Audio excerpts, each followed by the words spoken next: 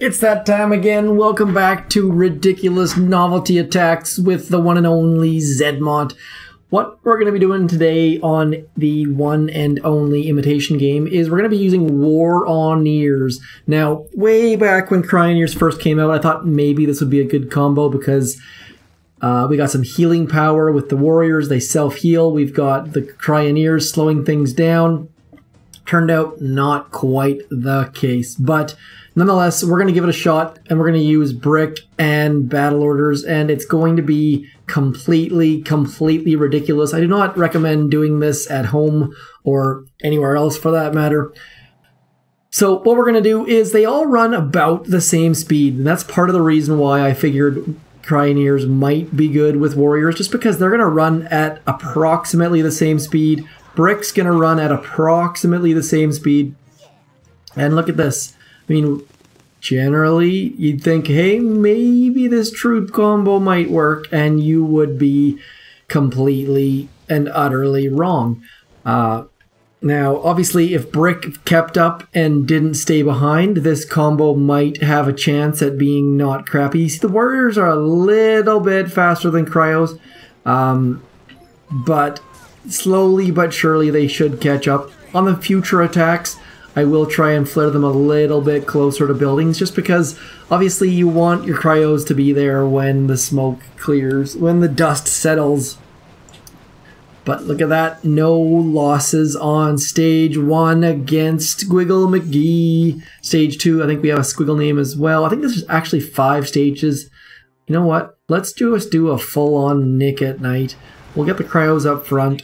We will, just to show the sheer power that is cryoneers or Waroneers, or we'll start to see some beams. I believe these might be maxed cryoneers. I think, I can't remember. I can never keep these things straight, but the beams look fairly long, so I'm going to assume that they are maxed. That's how you can tell. It's what's one of the cool things about cryoneers is the higher the level, the longer their beams are, and the more stuff they freeze. I'm going to leave the freezing puns to Arnold Schwarzenegger, but you get the idea. They are freezing stuff, and warriors are just crushing things. I'd almost be tempted to include a boat of medics just to make it even more ridiculous, but I'm just going to let the warriors' self-healing do its job. So we're going to drop the cryos first because they are a little bit slower. Then we'll drop the warriors in behind. I don't know if that I used battle orders that last time. Maybe, maybe not. This guy's named something backwards. Just his name is quite strange. That's got to be like a... Cannot be a native English speaker, I don't think. Arf Harold does not sound like an English name, but you never know. Let's get some more battle orders out. Just everything. Actually, not everything. There we go. Now everything is frozen. And we lost 3 warriors on stage 3. Not bad. I mean, this is the attack that Nick at Night should have been done. Heavy Zuka is good, but if you want to do a Scorched Earth, you need to freeze it first. And, oh, see, these are the mine path. Like, look at these mines. These mines were designed for a Nick at Night style attack. There's no other reason why they wouldn't be there, because those mines are so ridiculous. It's silly. Oh, cryoneers getting hit, though. Look at this. Oh, the grappler. Need to shock that grappler or it's going to be annoying, and we will have warriors in the middle, in the heart of Squiggle Name's base, and that would not be good. I kind of assume we'll be able to take this out in 7 straight attacks. Stage 7 wasn't terribly... I don't think there's any boosted ice anywhere on Imitation game today, so we're just going to run right through it, run rampant. I think that's like, is that a Hulk Hogan? No, that's Macho Man. Who said run rampant? Golden Stone would know. He is Mr. Pop culture of the 80s and 90s kind of guy. Oh, a Doom Cannon maybe might slow down the Waroneers. We will find out. Gonna clear some of these mines, drop some critters, and then just everything explode out. I feel like we need to get all... Look at this. Like, everything is just frozen to a crisp. Love it. Gonna keep that shock launcher shocked. And you'll note that I am boosted. This is not an unboosted attack.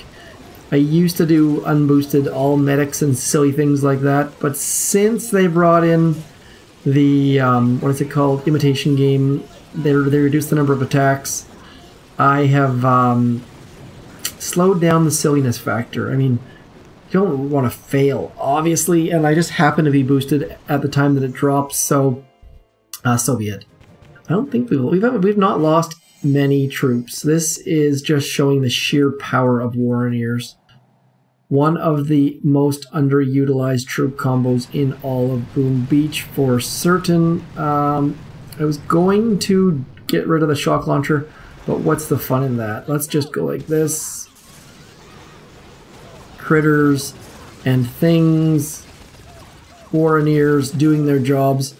That shock, I don't like shock blasters at all. Shock blasters are number 2 behind lasers as far as things that I do not like, but they are a far, far distant second. I have to say that lasers are number 1 on the list by far. I mean, as long as you don't include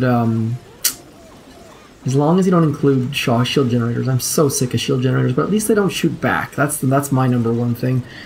Lasers just melt your face and don't say sorry and don't stay for breakfast. So, stage 6 against Combats. Thank you to all of you who told me Combat's name earlier in the day.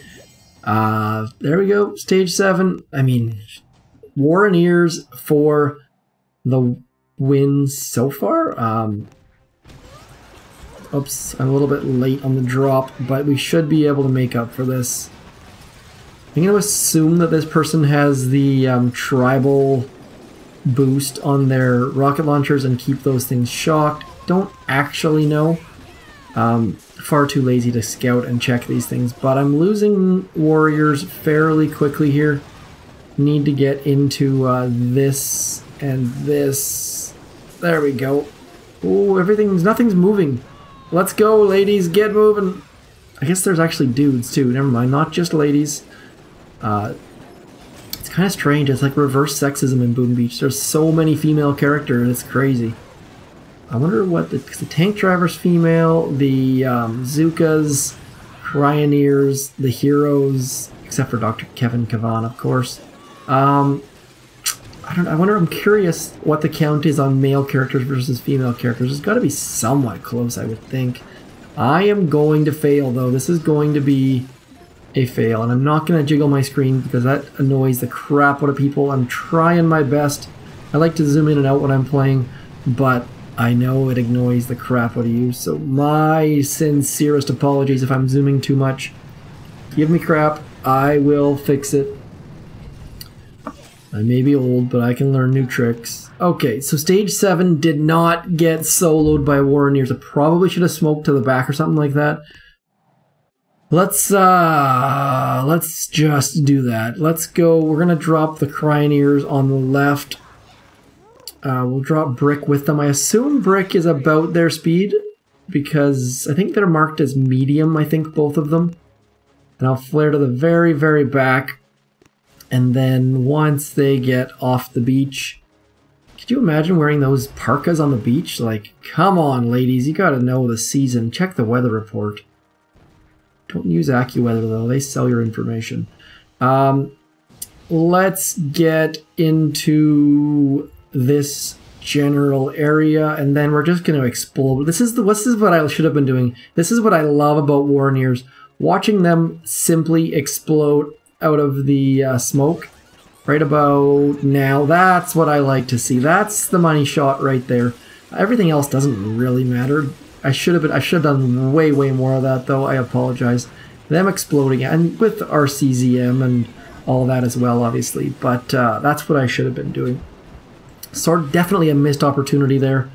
I can't even throw all my smoke, GBE. Damn it. But that is my ridiculous attack on Imitation game. Let me know if you have any suggestions of attacks you'd like to see, whether it's gung ho or maybe not all medics, because that's tough. But if you have a suggestion of a troop combo you want me to use, please throw it out there. If I pick your attack, I will give you a shout out and an internet cookie and whatever else I can think of. That's all I got.